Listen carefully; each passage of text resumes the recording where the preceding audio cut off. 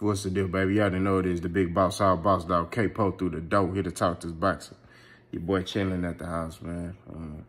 Didn't go to work today, but I just wanted to talk about the capery of Bud Crawford, man, because this nigga was lying on that live yesterday. I mean, like, I re-listened to it again, and he said something that I forgot to mention in another video.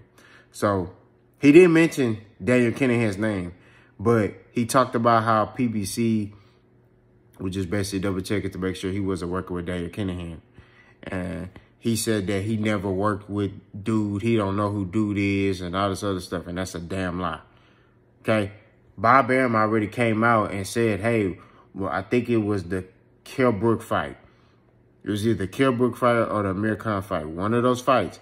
He said that a contract, they was waiting on Bud with the contract because they was like, what is taking so long to sign the contract? And they sent the contract back 2 weeks before, you know, the fight or whatever it was. It was a deadline. They sent it either the week of the deadline or 2 weeks before. And they had said that on the contract, it said Bud Crawford and Daniel Kinahan are partners. Now, Bud Crawford has been in Dubai. That's where Daniel Kinahan lives at, okay? He's ducked off. He hiding. He on the run because, you know, everybody in the world looking for this man. So Bud Crawford has aligned himself with those type of people. And PBC already told them this fight ain't happening if Bud is working with him. So, in which Bud admitted that yesterday on the live that, you know, they was checking for that. And he was like, I don't even know, dude. I don't even know who he is. And, you know, all this other stuff. Lying. Okay?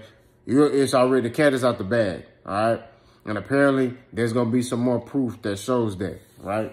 So don't be shocked if you start seeing some proof that, you know, Bud Crawford was working with Daniel Kinahan. I'm telling you, man, this nigga be lying, bro.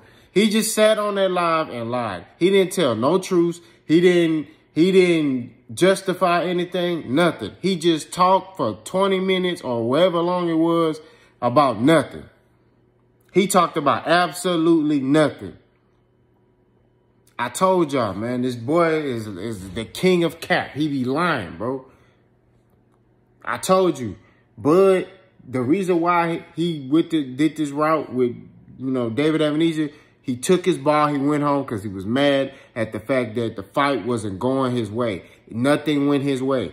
Go down memory lane. Bud, when Bud put his focuses on Errol, when Errol Spence started getting some shine, Bud was like, hey, I'll fight Errol Spence. But, you know, it's going to be 50-50. Errol said no. It's going to be 60-40. Errol said, possibly. You know what I mean? Errol said, we 60-40 cool. But then Bud said, no, it's going to be 60-40 my way. I said, nah, that ain't happening. You know what I mean? So then Bud, no promoter, still try to work out this day. And he ain't fought all year. He had all year to fight.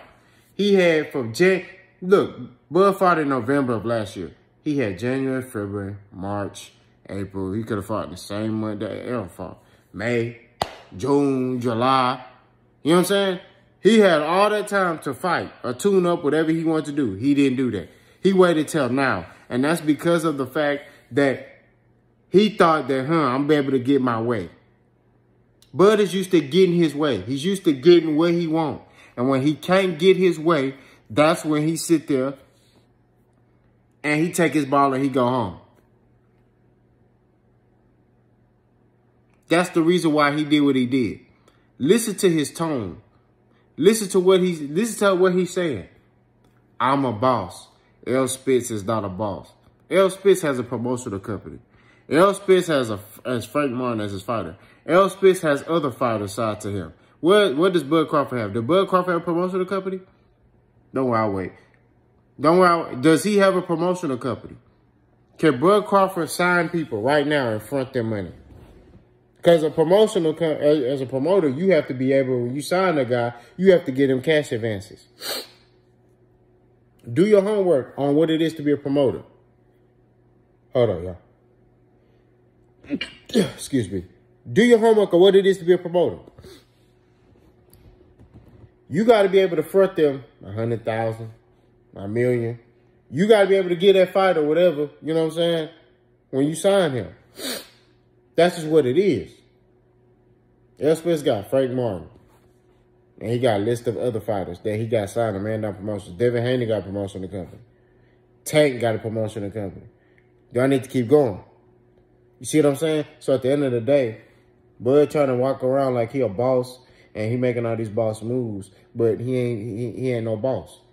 He trying to sit there and say that Errol Spence has the answers to Al Heyman. Al Heyman is Errol Spence's advisor. And I told you in the last video, Al Heyman is an expert in finances. Look what he's done. Look at Floyd Mayweather. Floyd Mayweather is still a millionaire right now. He was making these moves in boxing. So when he get out of boxing, he's squared away. Errol Spence has said this.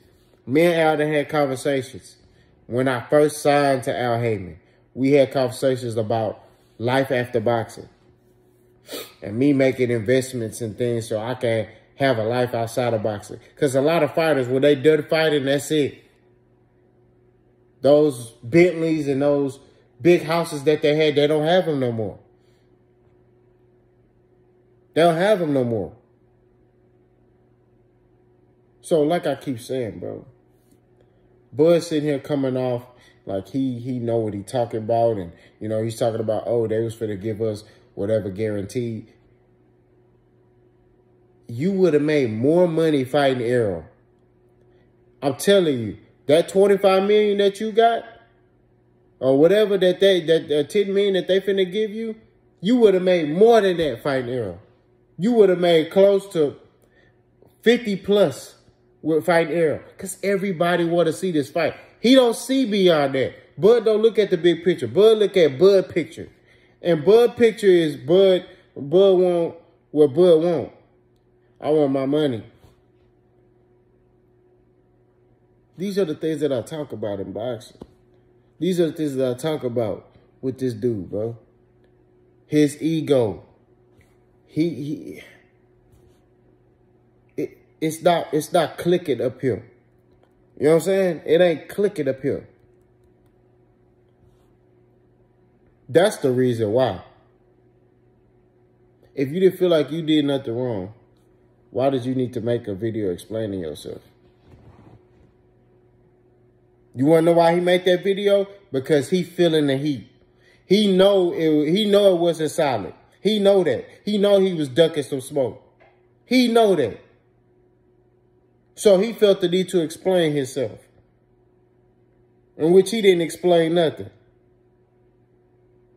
I told y'all, man. Bud ducked Errol. I told y'all, and I'm going to keep telling you this. Actions speak louder than words. Boss gone.